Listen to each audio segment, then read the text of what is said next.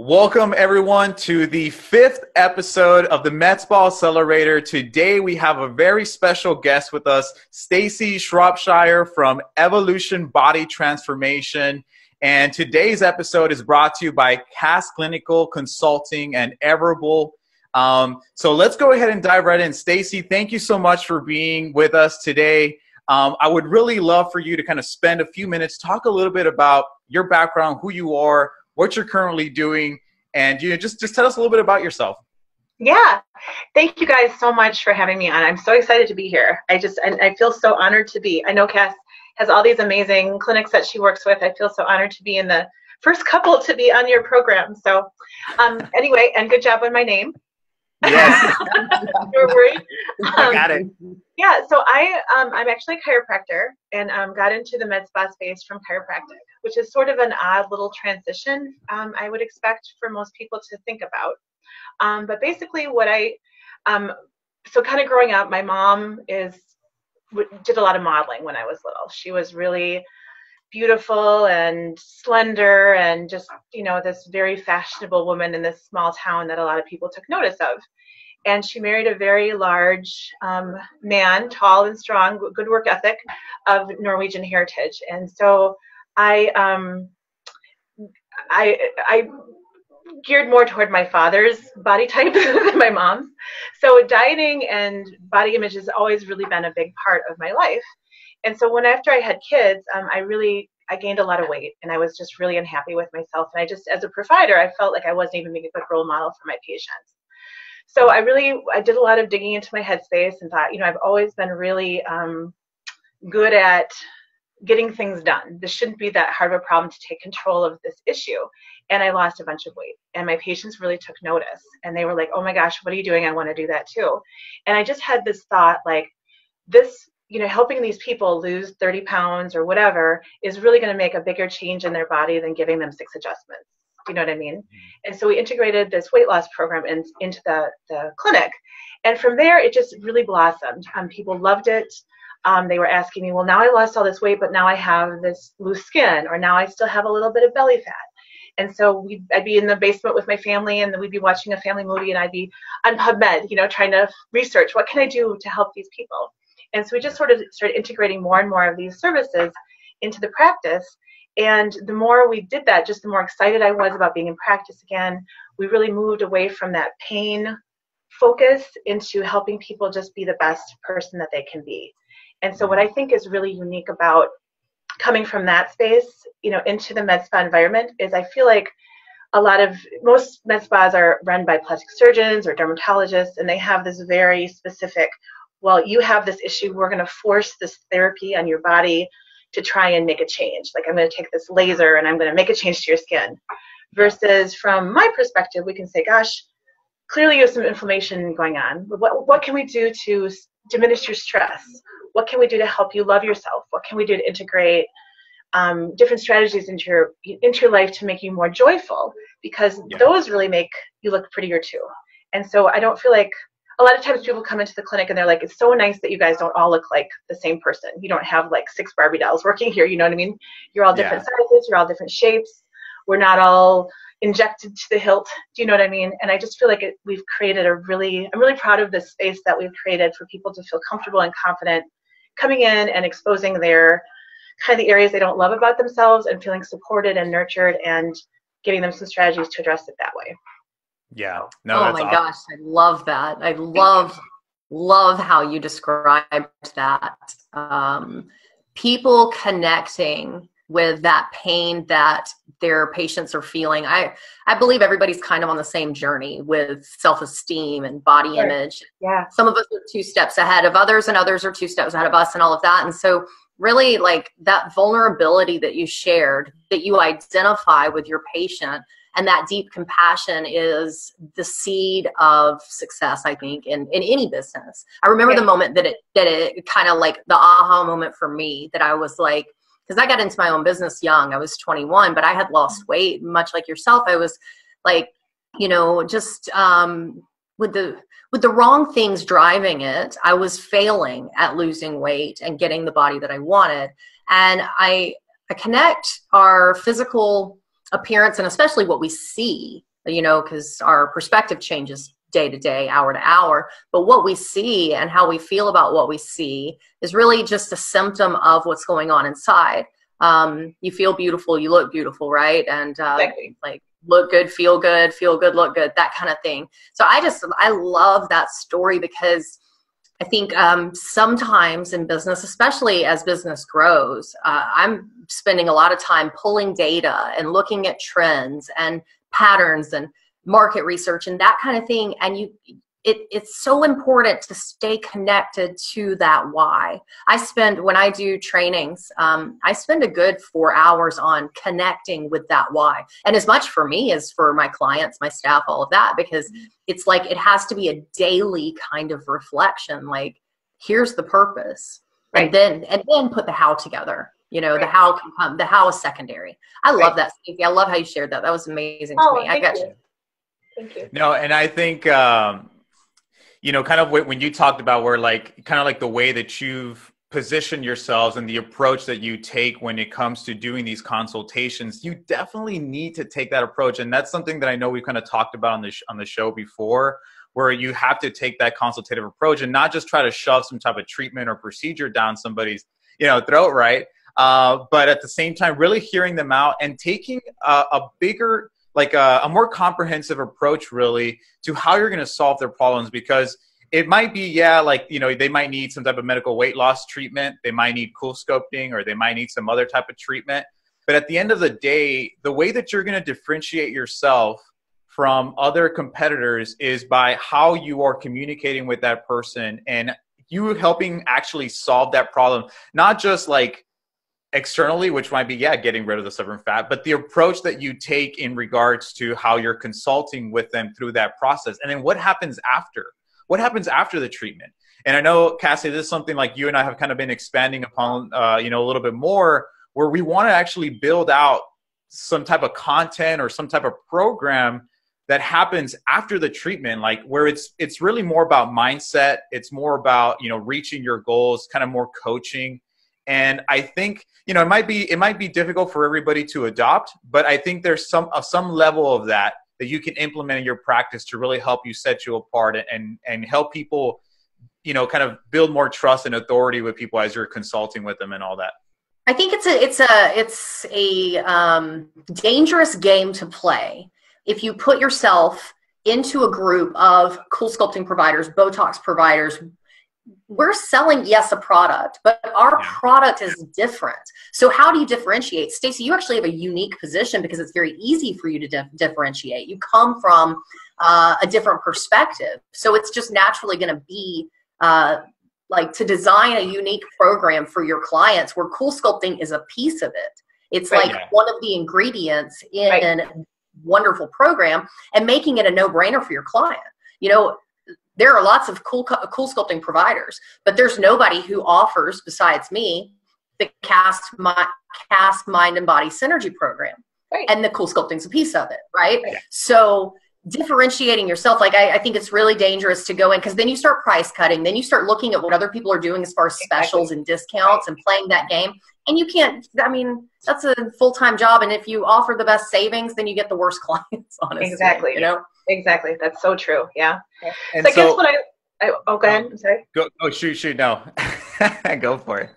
I guess what I was just going to say was that I always feel like when someone comes in, the most important thing is to find out about them, what their goals. And then I always like to tell people, you know, I'm a relationship person. So what I want to do is I want to build a relationship with you. So over the course of the next however long you want to work with me, you feel comfortable and confident to come in and talk to me about your beauty needs. And it's a continuum, right? So with cool sculpting, maybe we take down volume in a particular area, but then we want to make sure that skin looks amazing, right? And then maybe we want to do some laser hair removal. And we don't have to do it all on next Tuesday. You know what I mean? We can budget it and we can plan it and we can prioritize it. And we can work through this service platform over the next however many months or years. And you can just keep me tucked away in your back pocket as your little super secret. And that's what I like. I'm about building relationships and not just, I'm going to sell you 4 cycles of cool sculpting. We're going to do Tuesday and peace out. You know what I mean? All right. I'm going to challenge you here, Stacy, because as you do something like that, so that is exactly where the golden goose is, right? Like that is the magic right there. And I want you to look at it and just kind of sit with this over the next week or so. We can talk later. But because that kind of thing that you're talking about will make you uber successful. If you're the only person in your practice that can provide it, it's going to pose a problem. And you're going to end up working, 5 jobs again. And we kind of, I see people vacillate with that. Like they have this great idea and then suddenly they have 6 full-time jobs because nobody else can do it. Right. So as you're doing that, I want you to just be aware of what you're saying, what you're doing, write things down and try to systemize that. How can you, if you were to grow and have 25 people doing consultations all day, how can your hand and your heart and your vision be in every single consultation? That's my challenge to you. Yeah. And I'm gonna tackle something up on top of that. And so something that we really believe in that you mentioned was building relationships. And we really believe that in business, it's all about that, right? Like I'm going to do business with people I know, I like, and I trust. And if I can educate my market, then that is the fastest and easiest way for me to position myself as an authority, as an expert in, with that person, right? And so it literally goes back down to that. And in one of the other episodes I said, something that we say here all the time is like, stop advertising and start having conversations with people. Yes. Because when you have conversations, you're going to build a relationship. And that is kind of like what Cassie said is going to make you uber successful. Now, what Cassie's talking about is systemizing it so that you're not always like at the forefront of doing those consultations, but you can kind of function more as an operator, as a manager, a business owner, right? Which is ultimately what every business owner should strive for. But one of the other ways, aside from kind of systemizing all those things and writing those down and training your staff, is that you want to leverage. We really recommend video. There's other ways of doing it, but obviously with social media content, writing blog posts. But video is going to be the biggest one on how you get to kind of duplicate yourself without really actually being there. And so what's going to happen is this. It's a really amazing once you start doing it and it actually starts happening, is that when you start making these videos, when you're educating people and you really just, you're yourself, you're talking to them as the way you would as like you're doing a consultation, it's going to build this trust and they're going to get this feeling of familiarity with you to the point where they feel, you know what, I've never met this person, but I feel like I know them, right? And I don't know if you've ever experienced that before. Like maybe you watch other people's videos and stuff like that. But like, like for example, YouTube is so huge right now where people like are just like, all people do is like lifestyle vlogs, right? They talk about their family, what's going on in their day. And it gets to a point where like you're watching these things, you're like, man, I feel like I have such a great connection with that person. But in reality, it's the weirdest thing because that person's never met you. Right. Yeah. Right? Yeah. But I get messages daily. I'm thinking in my mind, I probably got 10 people yesterday asking me different questions about different, products, services, skin conditions. And so the amount of video that I've put out in the last 2 years has made it to the point that that's a full-time job now. Like that, somebody helps me in that because it's true. Like people, and that conversation, it's not like, hey, you need to come in and get an appointment. Eventually it is, but it's just answering questions. It's just saying, I'm here to help you, right. And my door's open. And what that does for even your internal close rates and for your staff's close rates is incredible. Wow. Yeah. And that's a really great thing where like you get to duplicate yourself. You might not be able to consult everybody that comes in, but that's still okay because they know that you're behind that brand and whatever that person is doing and consulting has been, is a part of you essentially. They've been trained by you. They wouldn't recommend something if you're not there. And then maybe you can make an appearance and say hi to them and all that stuff. And that would be like a really nice touch. But at the end of the day, it's about building brand loyalty. And that's what we want. And that's kind of like the shift where we're kind of getting to, and Cassie has really started to kind of really pick this up. And well, I mean, she was doing a lot of video before, but most recently now you said like, we're doing a lot of social media content where it's just, I'm just going to put a video up like 30 seconds, a minute, 2 minutes, real quick, just educational, because you're trying to build that brand authority. And that has been the biggest problem with people doing advertising in the past where it's like, oh, let me offer a coupon to a cold market that doesn't even know who I am. Right. Of And course, then the client that grabs is not the client you want, you know, Right. like Yeah. that. Yeah. You want to warm that client up before they come in the door, honestly. Right. And the other thing that I tell people, the cool thing about video is that it's going to appeal to the people that like you as a person, which ultimately will be your best clients. Because again, if they like you, then they'll probably continue to do business with you, right?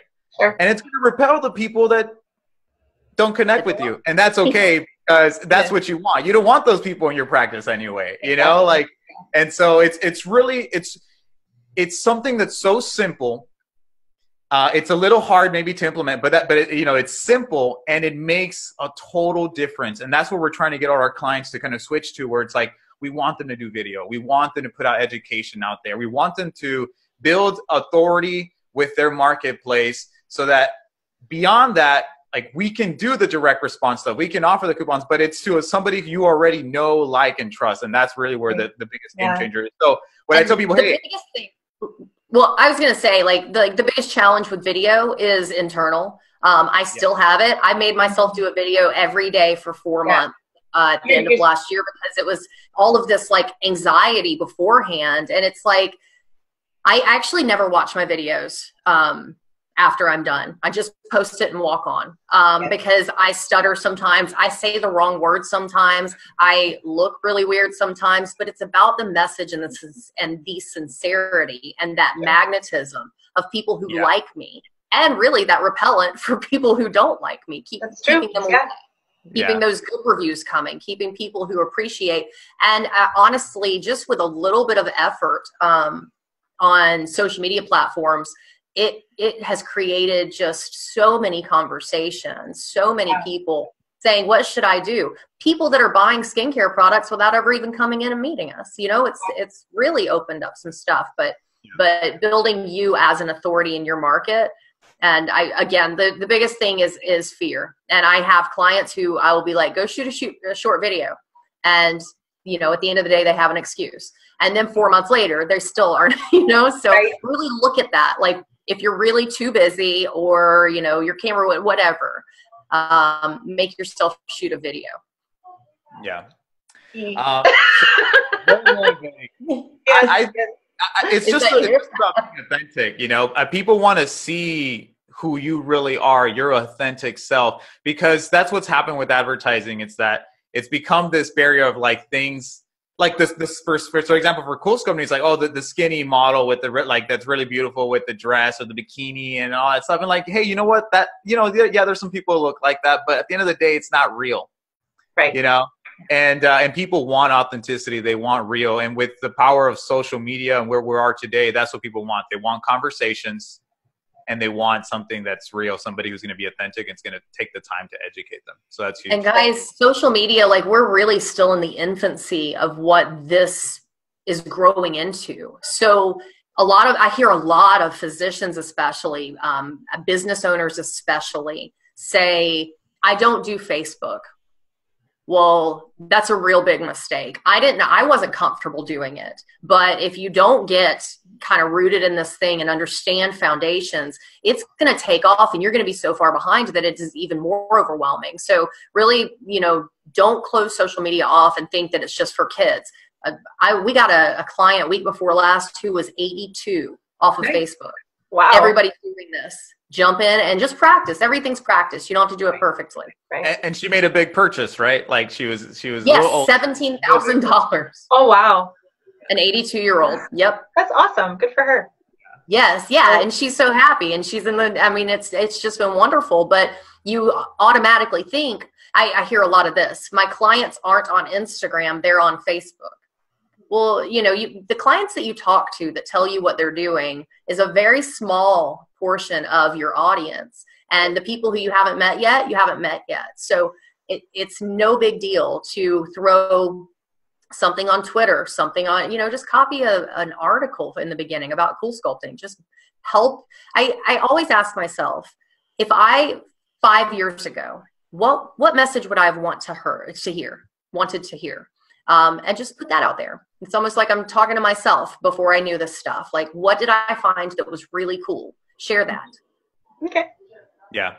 So Stacy, we want to challenge you to do some more video. We kind of went like real deep in that. I've been hearing this. Yeah, it's time. It's time. I'm just, that's the holdup. You just, the sphincter response. Yeah, no. So taking a point, I mean, like what Cassie was saying, like look at what the common questions are. Make a quick video about that. It's not a big deal. So something else that I really want to touch on that I was really was really touched on. We're really big on entrepreneurship, right? And we really value like the journey. And I think most of our audience here, like, them being business owners themselves, they're having their own practice is huge. You come from a very unique perspective where you literally opened up your own clinic at the age of 24. Tell us a little bit about that. That's amazing. Yeah. So what my best friend claims is because I'm a Leo, or maybe because I'm crazy, or I don't know. But I just grew up with that idea that anything is possible. It just, so long as I'm willing to put in the work, it can happen. So I powered through, I went to undergrad for physical therapy, and then I powered through grad school and got my doctorate at Palmer College of Chiropractic. And then I promptly showed up in Madison. I came here because my brother lives here and just wanted to be my family. And I just put on my best gray suit and I went from bank to bank with my business proposal until somebody gave me some money. And I still just like back, I'm like, whoa, like I don't even know if, you know what I mean? Like at 24, that's kind of, I don't even know if I could pull that off now. You know what I mean? But I was just really on a mission to make it happen. And I got my little space, and I'm blonde and I've got boobs and I was really young. So I came into some challenges. Just people didn't believe me, and I think just as part of my personality, I'm just bubbly and outgoing, and I'm sympathetic and empathetic. Do you know what I mean? But I'm not authoritative. So I really had to work really hard to kind of develop that aspect of my personality, and I kind of developed a fake it till you make it persona that I can just now pop on and run with. That really gives me confidence when I need it. But that, you can still feel that it's still there. Like even this last Saturday, some young ladies came into the clinic and they started, we have both businesses here. So now my chiropractic business rents from my med spa, kind of opposite of what it used to be.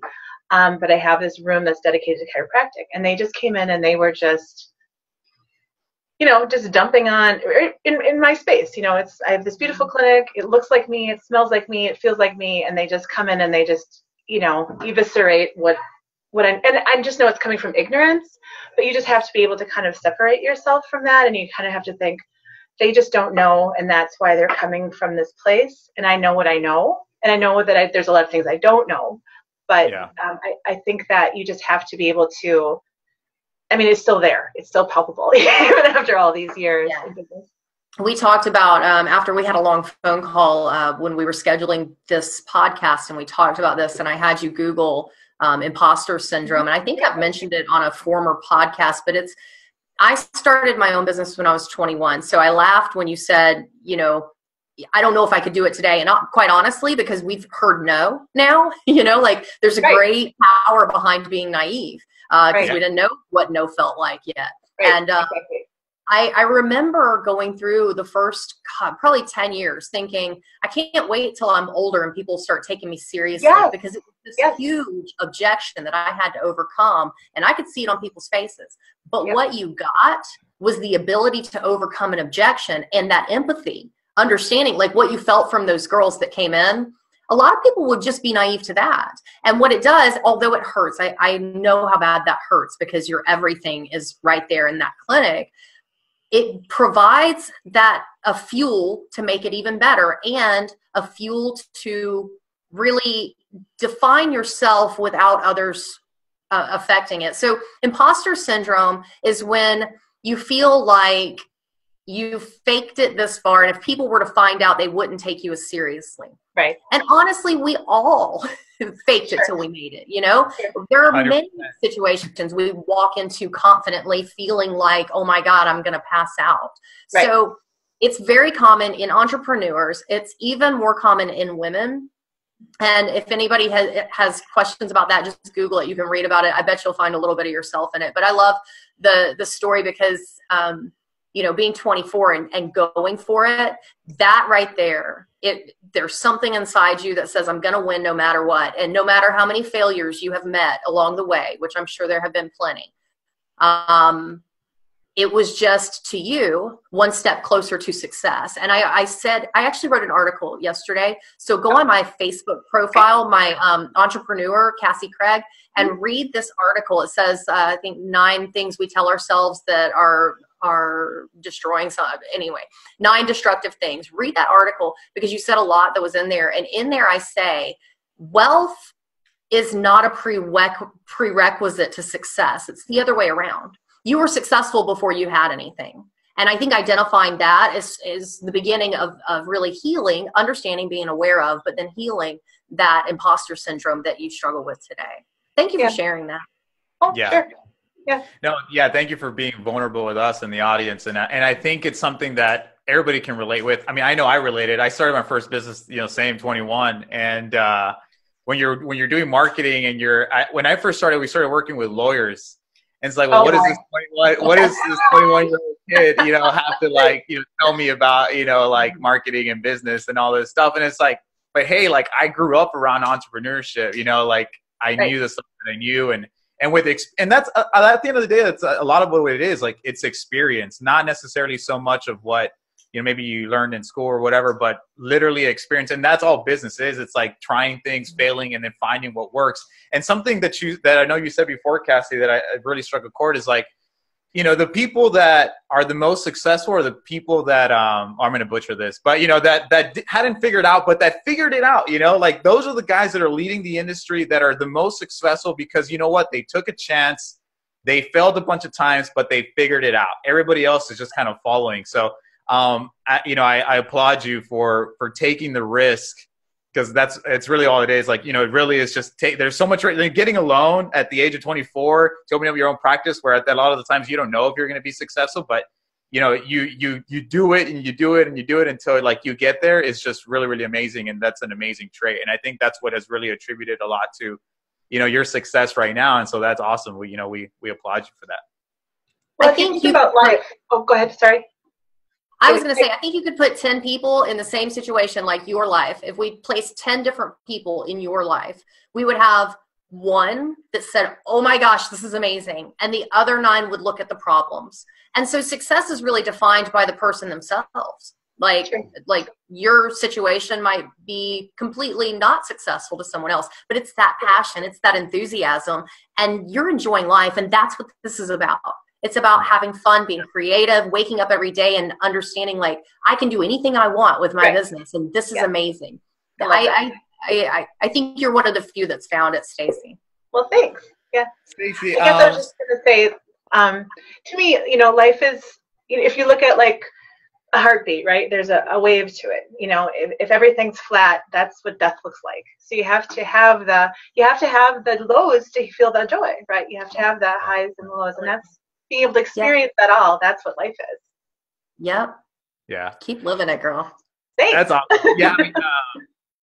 Yeah, that's super cool. Well, we're coming up to the end of our time here, but I really want to leave off with, or ask you a final question, which is, if you were speaking to another entrepreneur, somebody, maybe yourself, let's say 10 years ago or something like that, they're starting off a business or any last piece of advice that you want us to leave our audience with, anything else that, you'd want them to know to really help them through their journey?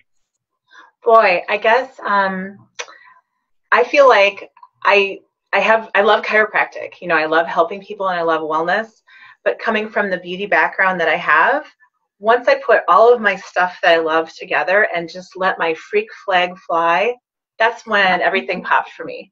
And I think there's just, if you can find your passion and find your niche and find your tribe of people that are that's super cool. I love that too. Suddenly success just, it's like you're on the weekend and you're like, yeah, I'm having fun hiking with my family in the woods and looking at the leaves, but tomorrow I get to go back to work. You know what I mean? And I think that's just, it's just a different life, and it's just so much more joyful than, oh, I have to go back to work and conform to this idea that everybody has of what I'm supposed to do. You know what I mean? Yeah, that is so huge.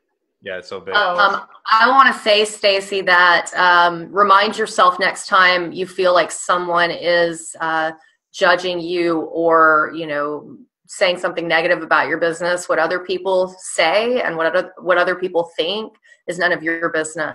And you are in a very successful place until you allow that to come in. So watch that. That's true.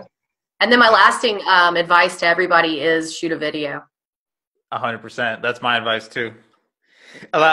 I want to combine what you said. Like, I want to combine what you said. So shoot a video with what Stacy said. Be yourself. Yeah.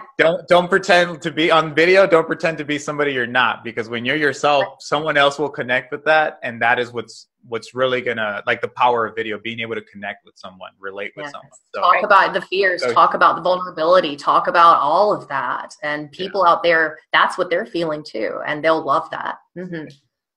All right. Well, Stacy, if somebody wants to communicate with you, what's the best way for them to get in touch? Well, we're on Facebook. You can find us on Evolution by Transformation. You can email us through our website. The email address is info@evolutionmadison.com. Probably the easiest ways to find us, I would expect. Yeah, awesome. All right. Well, thank you so much. I guess that concludes episode 5 of the medspa Accelerator podcast. Go ahead and subscribe. Go to our website, medspaaccelerator.pro. And on there, you can subscribe and you'll get the episodes on your email every single week. And if you want to be featured as a guest, go ahead and check that little box that's on that form, and we'll go ahead and reach out to you, or just send us a message. And then we would love to hear you guys, hear your feedback, whatever you have to say. Somebody that you would want to have on the show, either you want us to reach out to, or topics that you want us to cover. Let us know so we can, guide the podcast, put content that you guys want to hear. And yeah, we'll just take it from there. Cassie, do you have any last words? Nope, that's it. Y'all have a killer week, and we will see you next time.